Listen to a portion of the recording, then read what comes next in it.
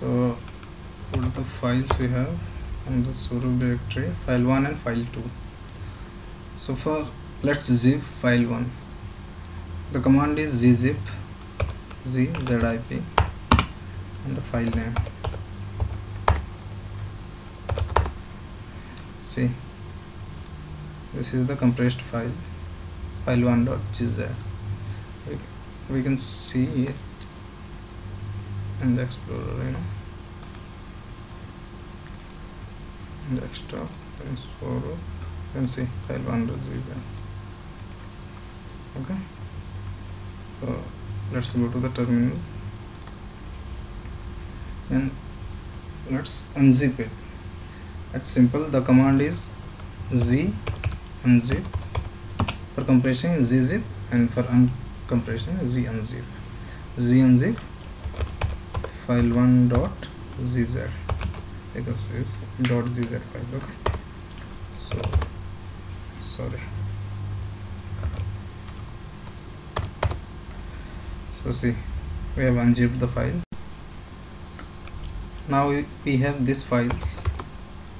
So now we want to make a tar folder, .tar folder, using file 1 and file 2. The command is tar cvf. C is for create, V is for view on terminal, and F for file options. Then the destination folder, let's name it file.tar.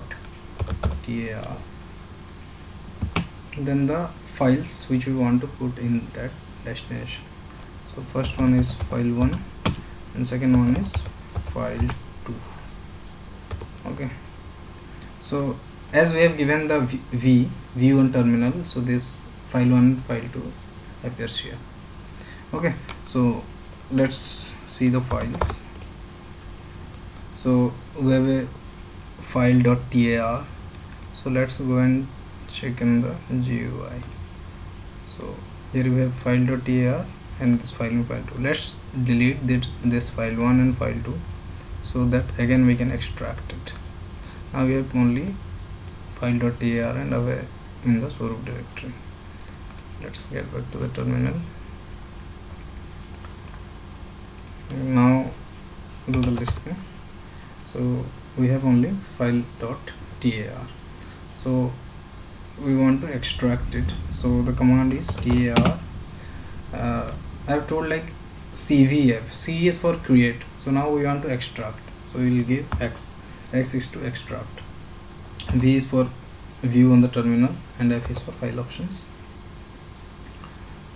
tar xvf and the tar file name file.tar.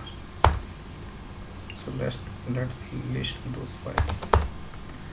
So now we have got this file 1 and file 2, and let's remove the tar file. RM for remove file.tar. So that's it for today. We have discussed this